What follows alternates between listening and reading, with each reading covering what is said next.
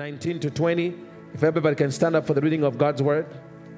I welcome everybody to Love First Church and those that are watching us via the live stream. We say to everybody, Happy Memorial Day. Amen. Happy Memorial Day. And listen to me, we're not perfect, but I can tell you we live in a good country. I'll say it again, we live in a good country. You know, some of you may not believe what I'm saying, but I travel and we live in a good country. You know, and God gave us a great republic. You know, we just have to pray that we keep it. Amen? Amen. Where we can worship God. We thank God for our veterans. Do we have any veterans in the house? Anybody who's been in the military in the house? Or our own Pastor Thomas? Anybody? Oh, come on, somebody. Hey, put your hand together for our veterans in the military. Thank you so much for your service. Amen. We pray for those everywhere. Amen. I mean, even for military families who made the ultimate sacrifice, where maybe somebody in the home is not there anymore because they were fighting to keep us free.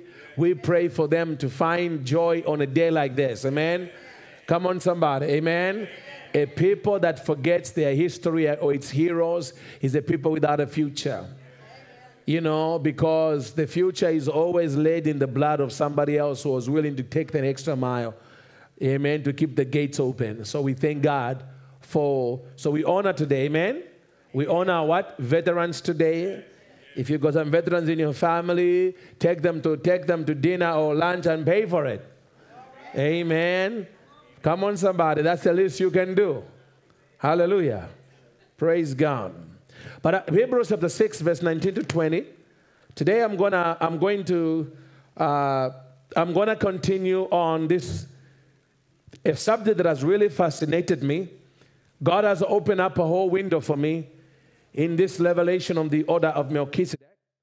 You know, this is something that I've never seen before. And, you know, but I met a woman of God who was taken to heaven in Zambia. This woman was taken to heaven. There's nothing weird about her. I'm telling you, I get around and I feel like I'm with Jesus. How many know when people have real visions of heaven, their character and their lifestyle will show it? I don't understand these people that talk to Jesus every day and their life is a mess. Come on, somebody. Every day he's talking to them. Come on, somebody. I'm like, at least he will tell you, clean your room up. Come on, somebody. At least he will do that. You know, and so she learned the Melchizedek order because of a translation where God took her into the heaven and exposed her to the Melchizedek order as it is in heaven. That's how she found out. So she comes into it from a mystical perspective. I come into it from a theological perspective. You see what I'm saying? And so it's very interesting. But when she began to talk about this altar of Melchizedek that God showed, Jesus took her to this altar of Melchizedek, and he said, this is where all of creation was made from. You know, this is why this altar affects everybody. I was thinking, altar of Melchizedek, that really got to me. And being the theologian, I have to find it in the Bible. And it was great to be able to find it. Amen? So today, I want to talk about last week, if you didn't get my message for last week, get the tape, because you need these two messages. Amen? They are twin messages, because they are a continuation on this unfolding revelation. Are you catch what I'm saying? Amen? And so last week, I talked about the altar of Melchizedek. The altar of what? Melchizedek. And you know Melchizedek is the king of what? Righteousness. Is that right? The altar of what? Yeah, so it's basically the altar of a king of what? Righteousness. Amen. Where everything that's right about you comes from. Amen. Is that amazing? So, but today God spoke to me that he wants me to talk about the elements of that altar. The elements of the altar of Melchizedek. Because if you need to know the elements, so you can know what you can release from that place, what you can expect, what you can digest from that place. Are you catch what I'm saying? Amen? Amen? Turn to one and say, neighbor, this Sunday, we're going to go from knowing about the altar to feeding from the altar.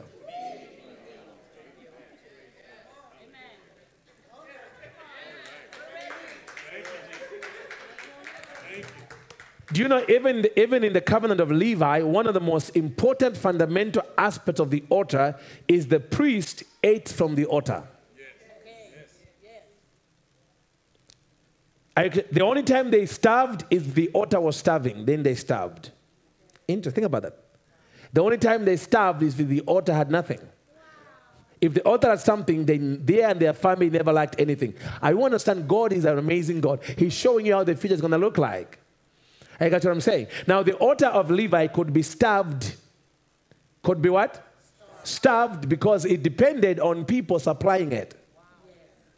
I hope you catch where I'm going with this. Okay, in the altar of Levi, sometimes the priest would go on an involuntarily fast. I mean, I've ever been on a fast, not because you want to fast, there's just no food in the house. Okay, you don't understand that kind of fasting. I had several. Come on, somebody, amen.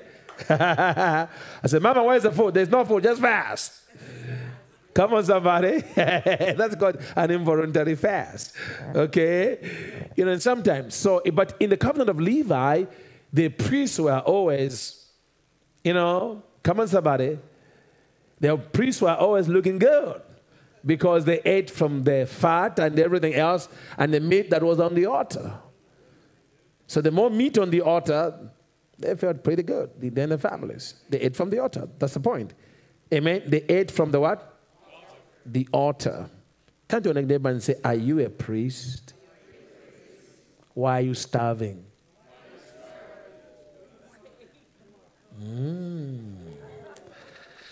Okay. We're going to find out why we have got some starving priests in here. Amen. Okay. So we're going to read Hebrews. I'm going to count to 3, and as loud as you can, let's read Hebrews 6, verse 19 to 20 with me, and then you can take your seats. Beautiful people. I'm not going to be long today. Amen. We have a lot of people. We've got too many deserters today because it's Memorial Weekend. You know what I'm saying? People all over the place, all over the road. But you know what? I thank God you came to the house of the Lord. Okay, Hebrews 6, verse 19 to 20. Are you ready? Are you ready? So I'm going to ask that you give God your voice, your very best voice. As loud as you can. At the count of 3, read it with me. Amen? 1, 2, 3, read. This hope we have as an anchor of the soul, both sure and steadfast, which enters the presence behind the veil, where the forerunner has entered for us, even Jesus, having become a high priest forever according to the order of Melchizedek. Amen. Take your seats and God bless you. Hallelujah. Amen. Hallelujah. Praise God. Amen. This hope we have as an anchor of the soul. Amen. So what this is telling us that, amen, this hope we have as an anchor of the soul, both sure and what? Steadfast. Now this is an amazing thing, because I'm going to be talking about what you eat from the altar. The elements first. So now I'm just going to, oh man, I'm loving this. I'm so excited because I'm seeing so many things here. Oh my God, it's so good. Yeah, man. Which enters the presence behind the veil. Now remember what I told you last week? That the veil here is not the veil. In the Levitical tabernacle, the Old Covenant, they had a veil, an actual physical veil, a curtain that it was so thick. You know what I'm saying? It was so thick. I mean, the way they designed the curtain, you cannot take a scissors or a knife and cut through it. It was a very thick curtain, and the material was used was designed to be impenetrable, because it was designed to keep the people from the Shekinah presence of God that was behind the veil. Even the high priest had to go in this place with a lot of trepidation, because even sweat could get you killed in the Holy of Holies. Interesting. Sweat, because sweat is a production of the flesh. So God even told the priest, you can sweat when you're in the presence. Some tell the one next to you, why are you sweating so much? Now tell them, stop sweating all this small stuff. You are in the presence. Do you know, Jacqueline, that they couldn't sweat? They were not allowed, the priests could not have sweat on their garments. Because sweat is a symbol of the curse. God said, when you strive, you will sweat. So sweat is a symbol of striving, not resting. So God says, when you come, so if it's priests, can you imagine how you, I mean, man, come on somebody. If I'm the high priest, I mean, I'm checking everything. Come on somebody. Because, the reality is, amen, we all want to go to heaven, but nobody wants to die. So I can imagine you going in there. You catch what I'm saying? It was tremendous trepidation. But when Jesus died, the veil was rent. Is that right? The veil, two things happened when Jesus Christ died. The veil was rent, and the people who are in paradise, because remember in the Old Covenant, paradise was next to hell. They shared a space. They only had a gulf between them, a border between them, so that those who were in hell couldn't bust a move and enter this place. You get what I'm saying? So Abraham and all the patriarchs had never gone to heaven. They died and they went down. That's what the Bible said. And they went down. Remember in the Old Covenant you find this expression, and they went down to their fathers. Because in the Old Covenant you didn't go up, you went down to rest. Because paradise was down. But when Jesus died, he came for paradise. Oh, come on somebody. Paradise, he came, when Jesus came in, he made paradise on earth become Paradise Express. Come on, somebody. Amen. He says, boys, Abraham, are you guys ready? Noah, are you guys ready? Because we could have, come on, somebody. Amen. Amen. Are you guys, I'm saying?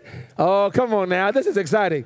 Amen. Are you ready? Because we are about to go to a different place. I'm about to take paradise from here, and that's what I'm about to take all of paradise captive. I'm going to take it all the way into heaven. You talk about Star Trek ain't got nothing on Jesus, what he did on that day. Come on, somebody. Amen. I'm going to take everybody, but check this out. Before I take everybody, I want you, if you like to, those of you who like to, come on, somebody. You can walk in Jerusalem for a little bit. Have you ever seen it? I've never been on a cruise ship. Cruises, when they stop at an island, they say 2 hours. That tells me during the 2 hours, you become an islander for 2 hours. But you better come back to the cruise because the ship is going to leave. Well, that's what they did. He says, you know what? I tell you, you know what? I want you. Can you imagine all these dead people knocking on your door and trying to explain themselves? I'm your great-great-grandmother. I died. I mean, those sort of people. I can just make big people. People are funny around death, You got what I'm saying? Can you imagine Jesus led those people? The Bible said they walked around Jerusalem. It walked around what? Jerusalem. For a couple of hours before they were taken with him to heaven. I got what I'm saying? Now we have something here. So the veil, I was saying this to say this. The veil no longer is that curtain in the temple because it does not exist. Is that right? It has been rent. What is veil is this that he's talking about. Behind the veil is the veil of the flesh. Touch yourself and say, it's this. Say, this is the veil right here. Say, neighbor, believe me, this thing that you wash every day, buy a lot of chemicals for, to make it look good, it is the one keeping you from the presence. That's why Paul says to be absent from the body is to be present with the Lord. So you are in other words, and I can say it this way, you are one body away from God's presence. Your body. That's how close. But the veil, you can see. All you see is the people in Phoenix and Tempe, but you don't know. But you're about to know how to live from the altar of Melchizedek is a bypass. Have you heard called bypass surgery? You know why it's called bypass? Because you're passing something that normally should be in the way. That's what a bypass surgery is. You think man knows bypass surgery and God does not know bypass? Are you coming, somebody? He wants you to bypass your flesh without dying. So that what the flesh is hiding from you, you can begin to eat from now. And I'm going to show you this thing. Okay, so look at verse 20. He says, look at verse 20, where the forerunner. Now, I may know a forerunner. You can't be a forerunner if you're running by yourself. Is that right? A forerunner is a deposit on a troop that's coming. You can't be a forerunner and you are by yourself. A forerunner always is a representative. For instance, if we're going to all be going to Israel and we send somebody to go ahead of us to prepare our hotels and everything, what is that person? He's a forerunner, is that right?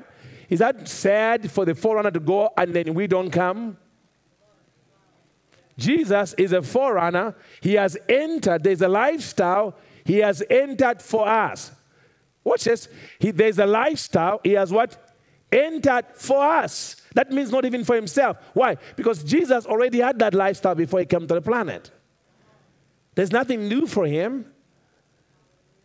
But we knows we need it. We desperately need that lifestyle. So he enters for us. Okay? Even Jesus, now he wants you to know, nobody weird. This is nobody weird. Even Jesus. So when we talk about Melchizedek, we are not moving away from Jesus. Hello? Even Jesus, having become a high priest forever according to the order of Melchizedek. Hebrews 13 verse 10. I'm going to where I'm going to show you the elements of this altar and what you can eat from. It's time to eat from this altar. Otherwise, why be a priest at an altar and you don't eat from the altar? What are you talking about? Then you don't understand what the privileges of the priest is to eat from the altar they serve. That's why when David was hungry, when David was what? Hungry with his men, where did he get the bread from? He went in the altar. He went where? Right into the temple, and he found some real nice bread. Consecrated bread. He was hungry. His men were hungry. You get what I'm saying? And he took all the bread. And by the way, it had to be a lot of bread because there was a lot of men with David. It was not one piece of loaf. That was a lot of bread. Because men, come on, some men of war have a big tummy. He fed all of them. That means there was a lot of bread he took from that altar. Why would David do it? Why would David do it? The real question is, why not? If David understood what the privileges of a priest is, he would know. If I'm a priest, then I have access to the altar. Now, let me just tell you something that's interesting about David. In this whole story, you know when this whole thing comes up, is Jesus' disciples are eating, they're hungry, and they're eating corn. Man, corn has been around. They're eating corn on Sabbath. So the Pharisees get so angry. They say, how do you let your disciples eat corn on the Shabbat? On the Shabbat, okay? And then Jesus said, well, for the same reason why David did it, he says, don't you actually say it's not lawful for anybody who's not a priest to go and eat the bread that's consecrated to God? And they said, yeah, that's true. He said, well, then how would you explain David? Now, what is Jesus trying to get to? He's trying to say, you already know that the priest can eat from the altar anytime if he's a priest. Everybody say, if he's a priest. Say it with me, if he's a priest. Say, if he's a priest. Notice the if. The if. If is what? He can eat from the what? The altar. Is that right? Because what's on the altar is not consecrated against the priest. It's consecrated for the priest. Are you catching what I'm saying? So, David is saying, so just as them, okay, guys, listen to me. Here's what he's saying to them. Chill out. Don't think you are the only priests in Israel. Don't think that this Levitical priesthood, where you have to be born a Levite to eat from the altar, is the only priesthood there is. Because how do you explain if the Torah is right, and Jesus never came to break the Torah, is that right? He came to fulfill the law, is that right? He said, okay, if I came to fulfill the law, I didn't come to break Torah. Okay, then how do you explain David?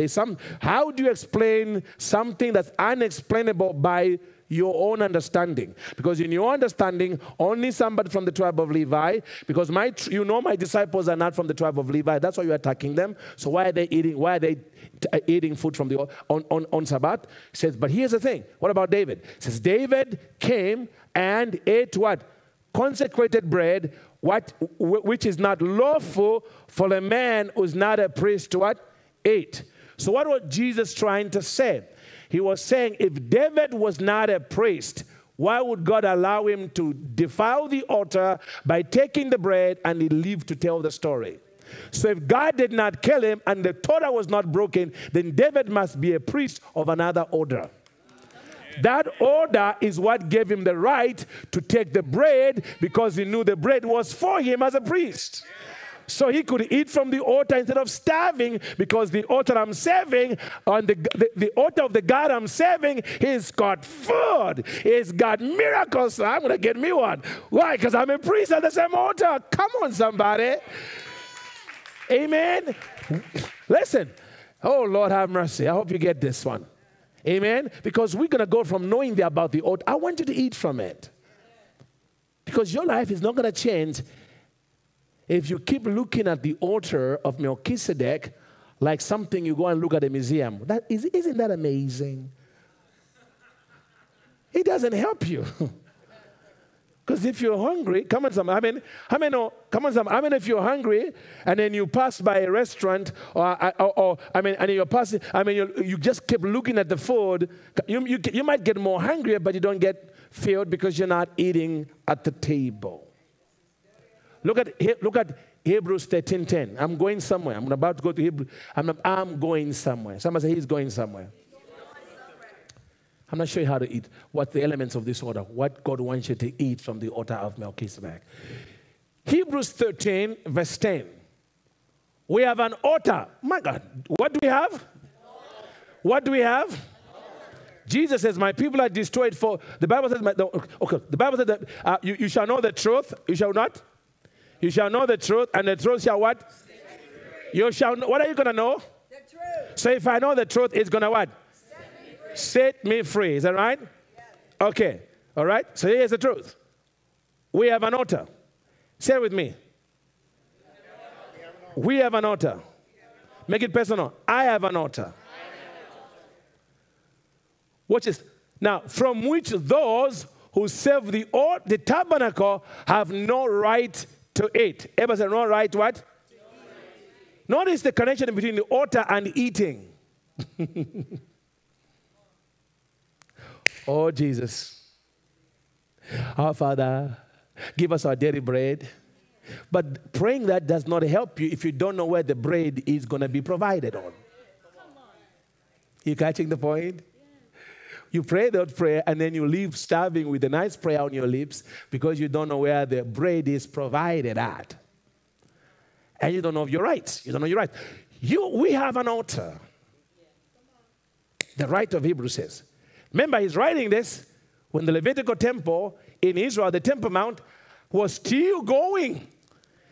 Trust me, just because Jesus had been dead, buried, resurrected, it did not even make a dent in the Levitical priesthood. it was a blip. Because to them, all they remember is a criminal we crucified. Because you are a believer, you see, sometimes because we're believers, we think everybody thought about Jesus the same way we did. No. In the Levitical temple, it was a blip. They killed the guy, he was a nuisance. To them, he was a nuisance. We crucified the guy, they moved on. They moved on to the animals. So guess what? According to Josephus, 70 AD is when the temple was destroyed. That means 70 years after the resurrection, the Levites were just going on like Jesus never even came. They were just, people were bringing them all the steaks and the filet mignon. They were eating over there. And because they were Levites for that altar, they ate from that altar. But he's saying, but there's another altar that they have no right to. But you do. But if you have right to, they're eating at theirs, why are you not eating at yours? Because you don't know you have an altar. And this is the altar. I want to show you what's at the altar. Because whatever's at the altar, the priest gets to eat.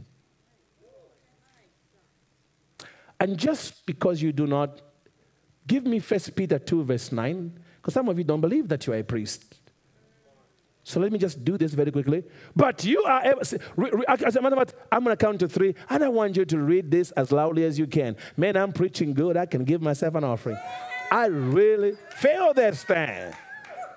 Somebody's life is about to change. 1, 2, 3, read with me.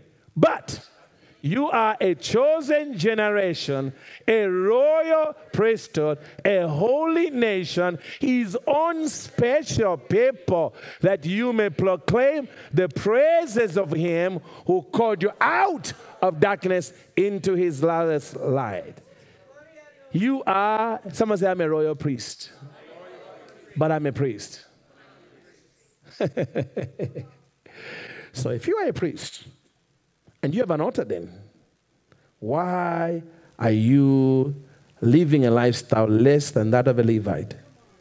Because the Levite knew if the altar is full, my family are not starving because the altar is full.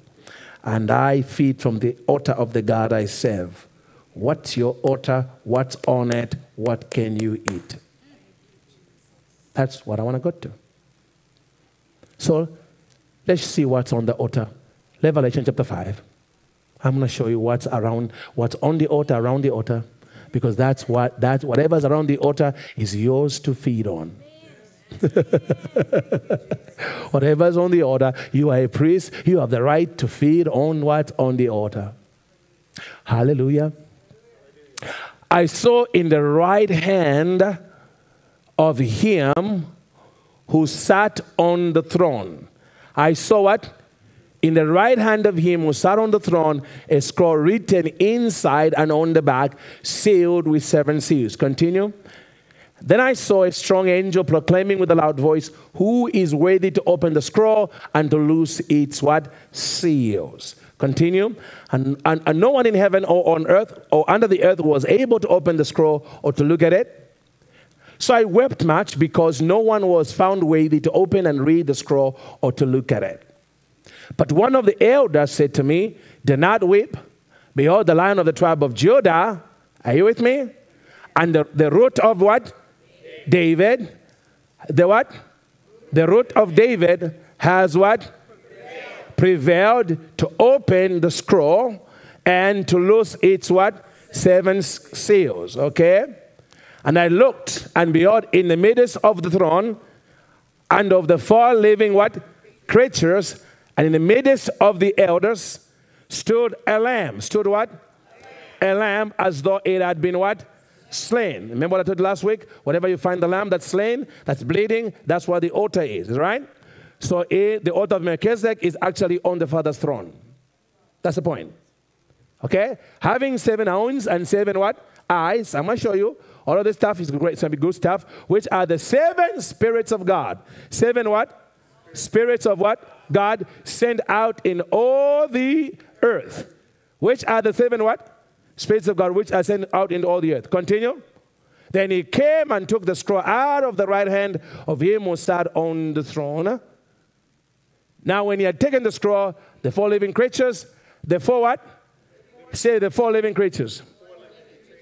And the 24 elders fell down before the Lamb, each having a harp and a golden what? Bowls. Golden what? Full of what? Incense, which are the prayers of the saints. Oh, there's a lot on this altar. And they sang a new song saying, you are worthy to take the scroll and open its seals, for you are slain, and you have redeemed us to God by your blood out of every tribe, tongue, people, and what? Nation, and have made us what? Kings and what? Praise unto God. Where? At the same altar.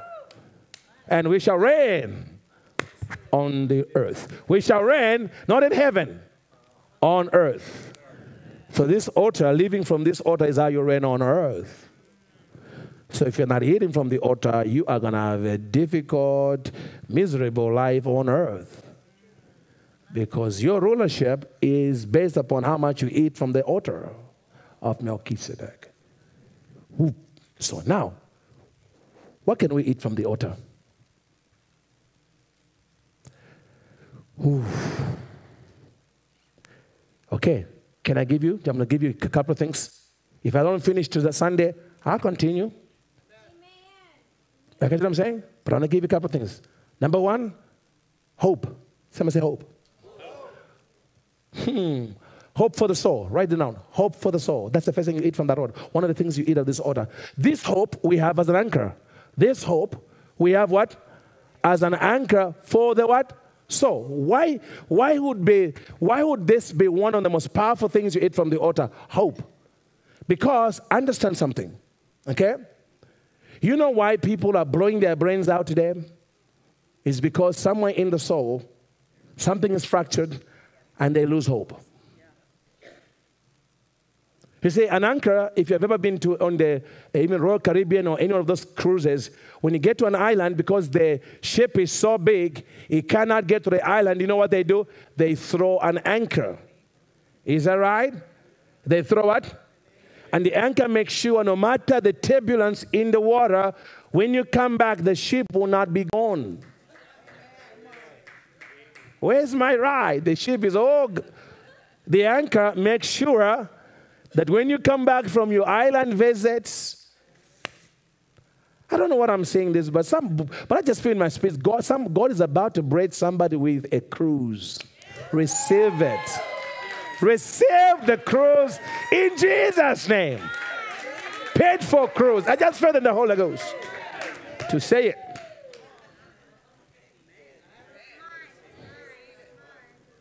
Amen. But here's the thing though. That big thing, are you guys what I'm saying? Ooh. Okay? Now notice an anchor for the what? An anchor for the what? The soul. An anchor for what? Because if the soul is not anchored, the turbulence of life can drive you away from God. Because the soul is your center for the will, the mind, and all those emotions. So if the altar does not feed you with hope, your soul will drive you away from God. Because the turbulence of the waters of life can drive you away, and you drift away. And we see people drifting away because they are not eating from the altar, and therefore they have no hope. I'm meeting a lot of hopeless Christians. Hope is gone. Are you catching what I'm saying? Amen? You have to feel this hope. Wow. So one of the first things this altar of Melchizedek gives to you, that's what you have to eat as hope. Hope. You know what the Bible says about hope? Hope does not make ashamed.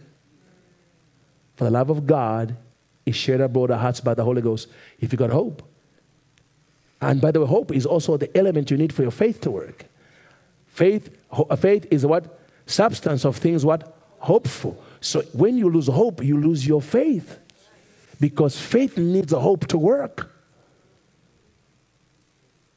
This anchor we have of the soul.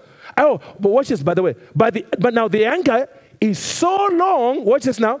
The anchor goes, the anchor, go to Hebrews 6 verse 19. That's where I am. Just follow me. Hebrews 6 19. Watch this. The anchor, which is hope. Is that right?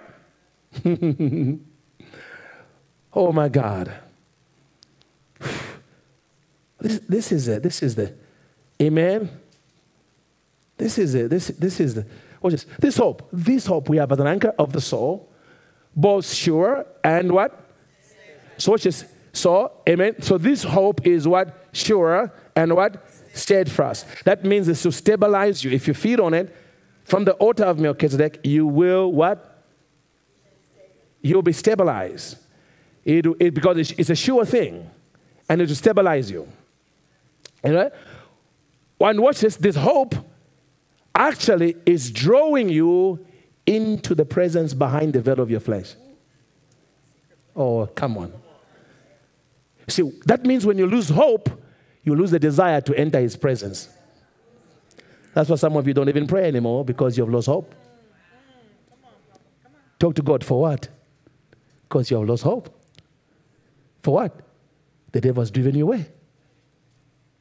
So this hope is an anchor, and it goes right, and it's drawing you somewhere. Hallelujah. So now I want every morning you wake up and say, Lord, as I go into this morning, I'm asking you to just, I'm here to eat. You know, you have to do it by faith. Fill my soul with the hope that comes from that altar of Melchizedek, that draws me right into your presence. And watch God begin to do amazing things for you in your heart. I got what I'm saying? Amen. The second thing at the altar that you eat from is the very presence of God.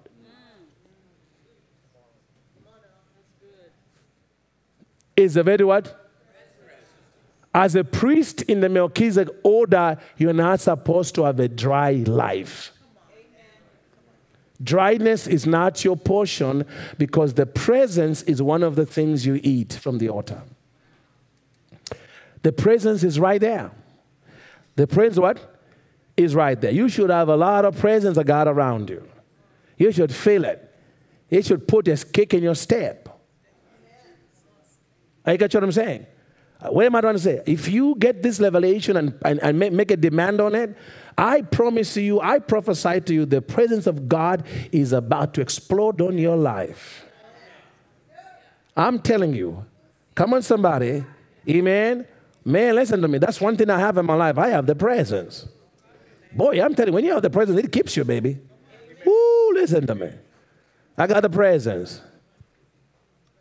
I got the presence. But I can't eat the presence of God for you.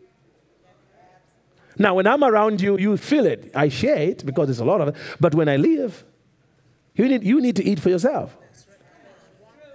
You need to eat the presence for yourself. That means living on the altar of Melchizedek makes you hungry for the presence of God. How do I know, Dr. Myles, I'm feeding from that altar? You get hungrier for the presence of God.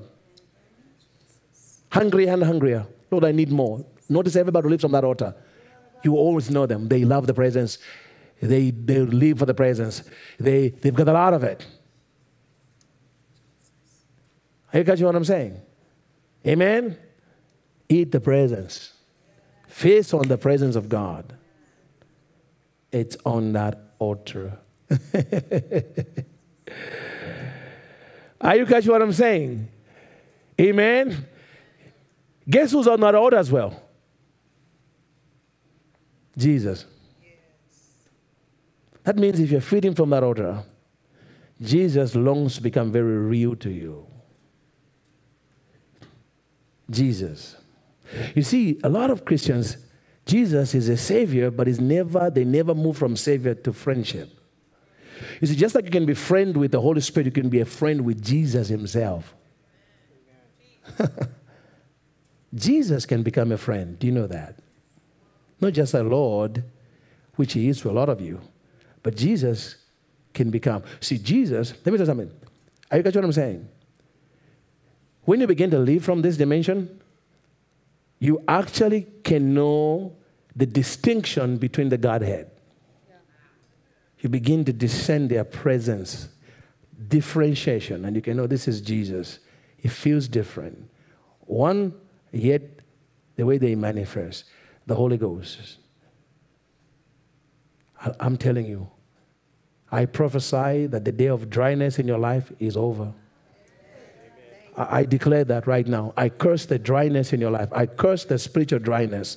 I curse every spiritual dryness in your life, and I release the presence of God in those places. Are you catching what I'm saying? May you be driving home and just start crying because all of a sudden there is this presence of the God all around you, and you know, Daddy is with me. God is with me. Papa is with me. Talk to me, somebody. This is what we as priests of the Melchizedek order have to live from. Is living from that. Are you catching what I'm saying? Are you with me, somebody? But let me give you one more. Now go to chapter 5. Chapter 5 of Revelation. I'll give you a couple ones, and then we're going to close this. Because I'm going to close it in the... I'm going to be calling the press team, because I'm going to close the service today very, very differently today. The way we're going to do everything. Today, I'm going to give you very specific instructions, because the altar is going to be hot.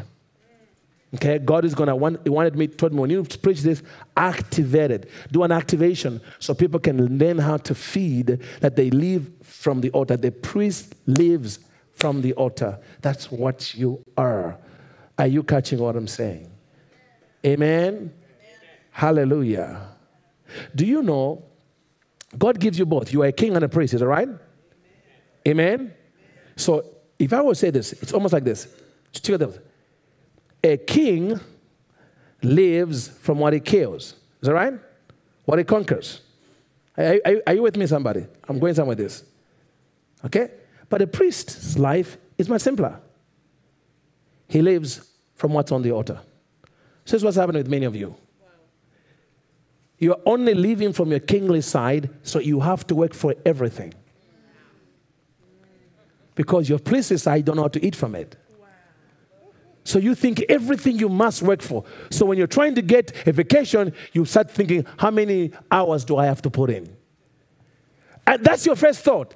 And so you calculate, I need to put in 40 hours, 80 hours for the next 3 weeks, and there you go busting your brain. That's now God allows you, because the king's space is the marketplace. So he lets you take your kingly sword, and he fights with you, and he gets you 80 hours, and you're on vacation. But by the time you get there, you are so tired, you're sleeping half of the vacation, because you worked so hard just to get there.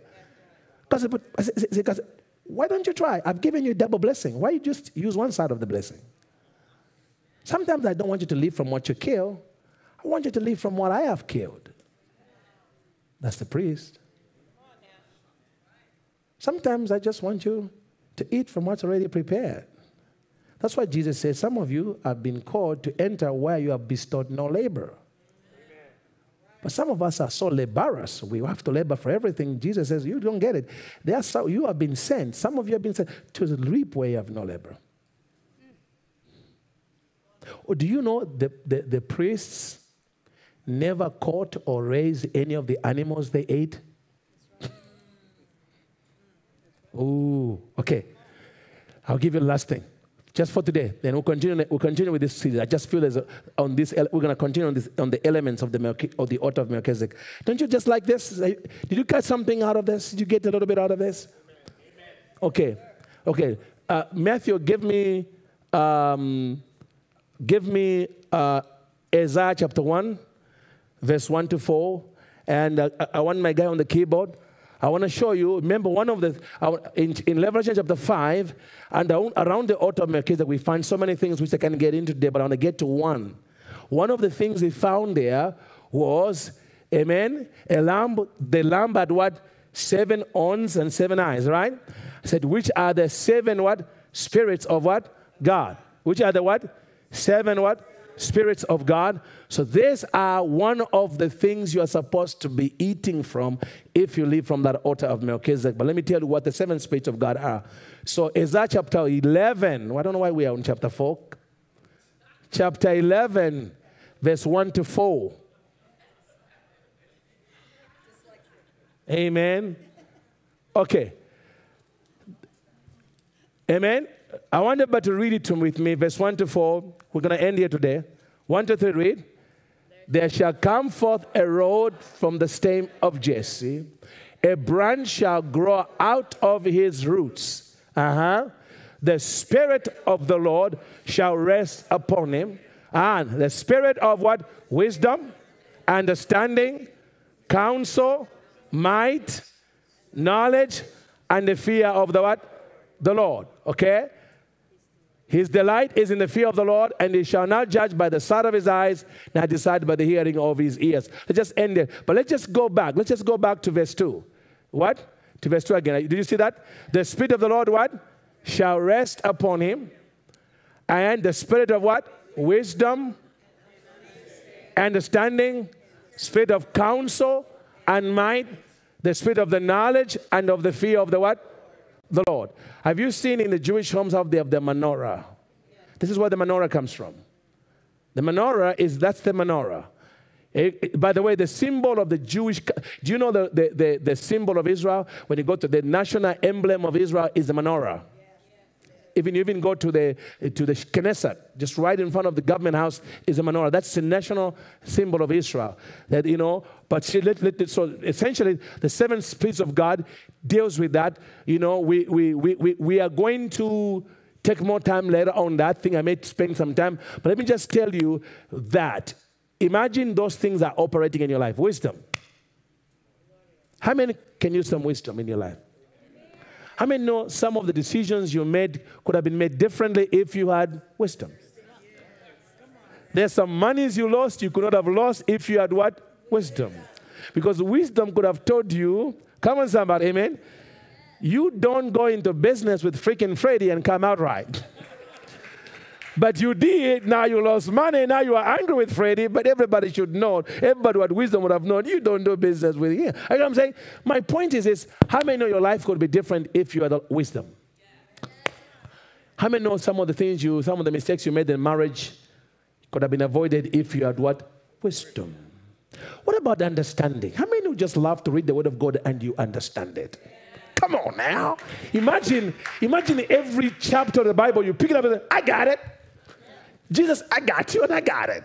How many would like to live that? But here's how many Christians do. They read the Bible. They're like, most Christians are like the Ethiopian eunuch. That's why they sleep around the Bible.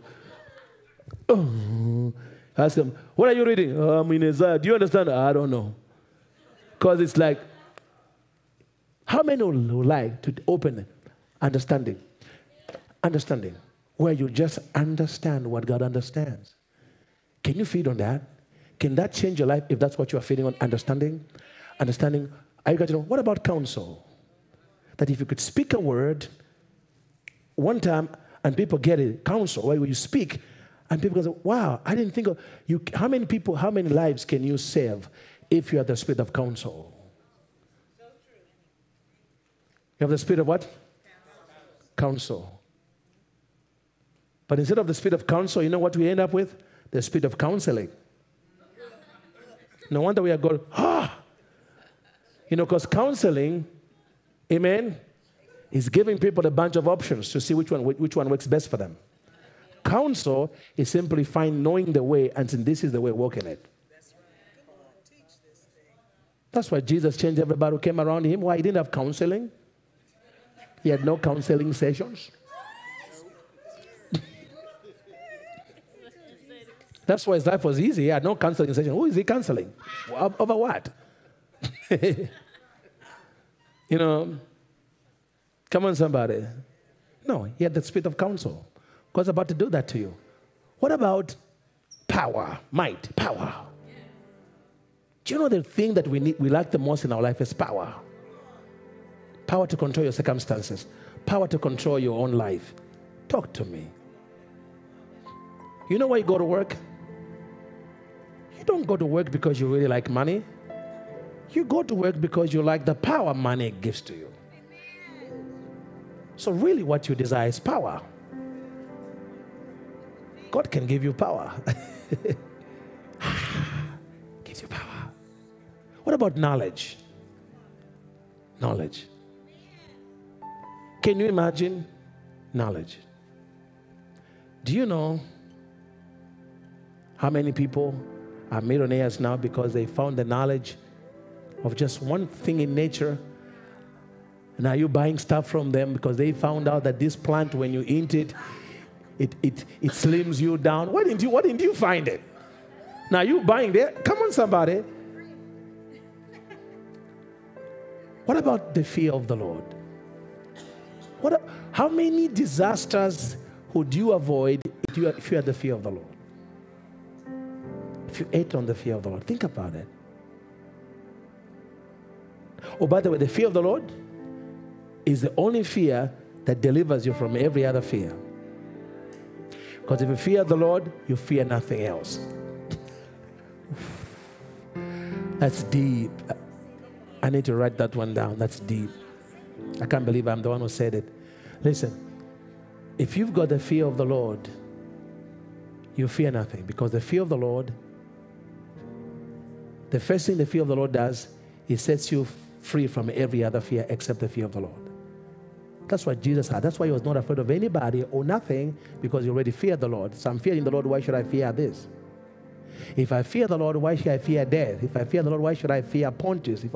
See, some of you, you have got so much fear, so afraid of a lot of things. The fear of the Lord. I tell you then, lift your hands. Say, Heavenly Father, you know what? Today's just lift your hands and just wave them to the Lord. Press him, come here, because today we're going to do something different. Because there's an activation that's coming through this. Those that are watching, it's time for you to eat from the altar of Melchizedek.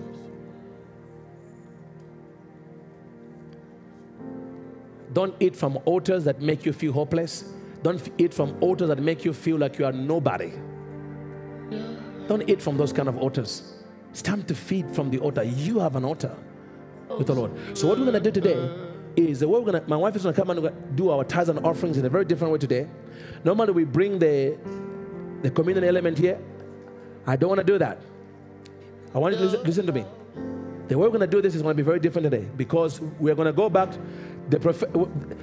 You know how the Lord changed I had a different message for memorial, but when I got here, the Holy Spirit changed my message when I heard them singing on the altar. On the altar, and so God said, continue the altar of Melchizedek. I'm still releasing that revelation. So we went to it. So what we want to do is, the way we're going to give our tithes and offerings today. Pastor Camille, come and sing. Pastor, give her the microphone, son. The way we're going to give our tithes and offerings today is we are going to give it in a very worshipful manner. We're going to come, we're going to open up. In other words, the offering is also the end of the service, and yet, because we're going to flow right into the ministry, God said, let my people come to the altar. And when you come here, whatever you are, come and eat something.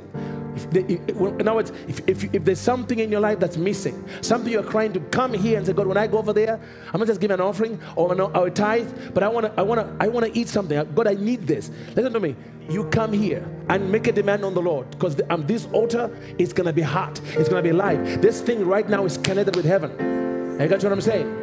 So then when it comes to the communion, whenever you are ready to go home, before you go home, or any time, or even in the procession of the worship, if you want to go there, take the communion, come back and have it. It's going to be you and the Lord. I'm not going to lead anybody today. Okay? Or you can do it over there. Go and get it's all over there before you go home. Or you can, I don't care how you do it. You find the way that works with you and Jesus. Okay? Hallelujah. So when my husband asked me to do the offering, the first thing that I heard in my spirit is, you cannot come into the presence of the Lord without a present. The problem is this: we know God as a father, but we don't know him as a king.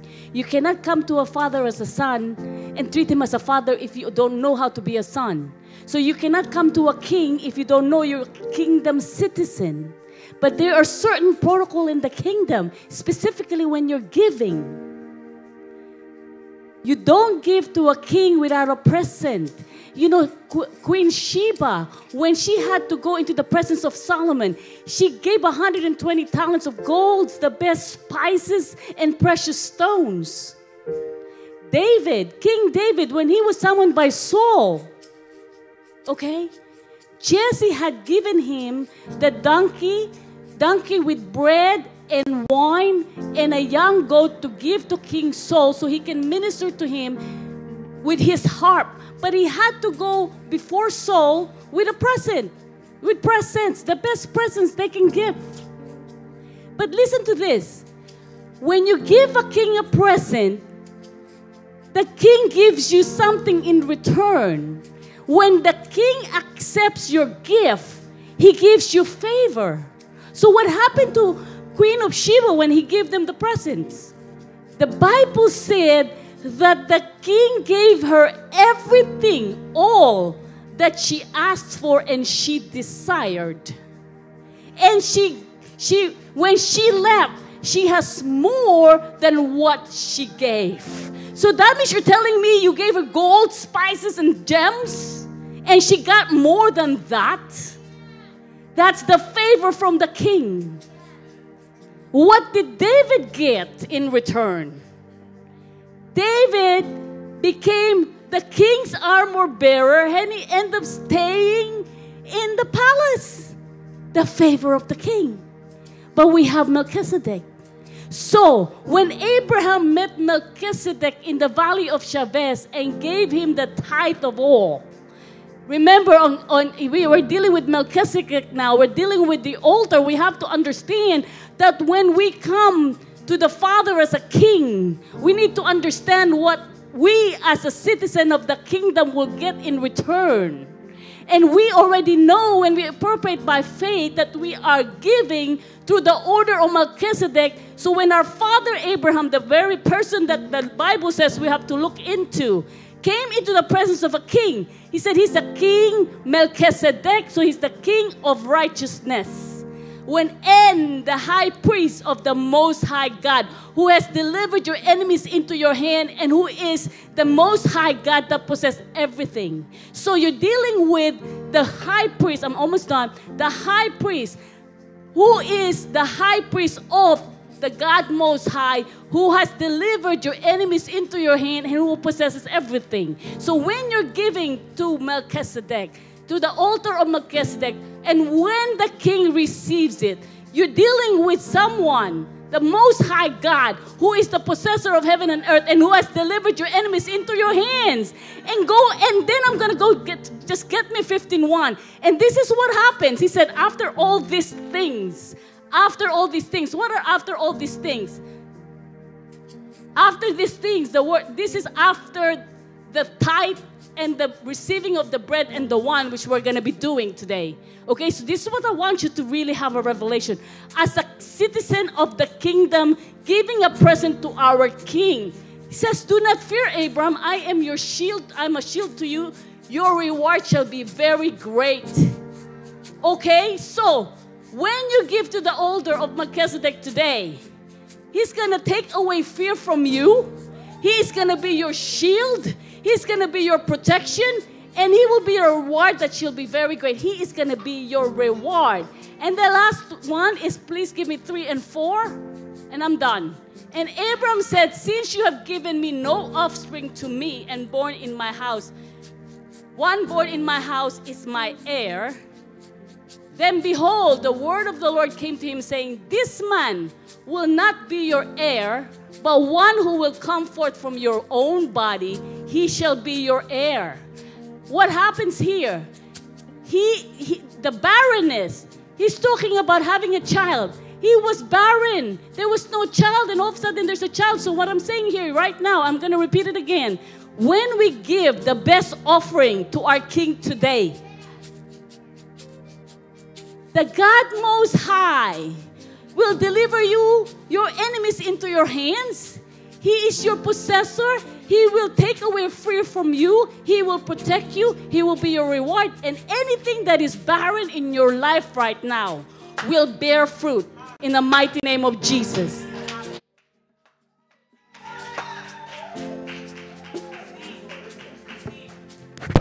As you come, I'm telling you, this is going to be... Listen, if you need to open your envelope, raise your hand. Don't come empty-handed. Do something. If you don't have anything to give, if you've got somebody next to you who doesn't have anything to give, just, give them something. Let's give somebody something. We want to be able to come here because this altar is going to be coming. You're going to come here. By the way, today, you can give, but I want, if you want to kneel, stand, whatever, this entire altar here is going to be consecrated today by the Lord. Remember, one of the things that was at the altar of Melchizedek in heaven was the prayers of the saints. The prayers of the what? The saints. I believe today the prayers of the saints are getting answered. On Memorial Day, on this Memorial Sunday, the prayers of the saints are being answered. Amen. As you come here, make a demand on the altar. Eat from the altar. When you walk out of here, I double dare you to live with something from the Holy One of Israel. Amen. Come on, somebody. So guys, are you guys ready? On the altar. So as we are singing, you can come anytime. Today is different. Amen. And it makes, amen. Hallelujah. As for that, just mean that it's opened up, Pastor, on the altar, so people can go and serve themselves anytime.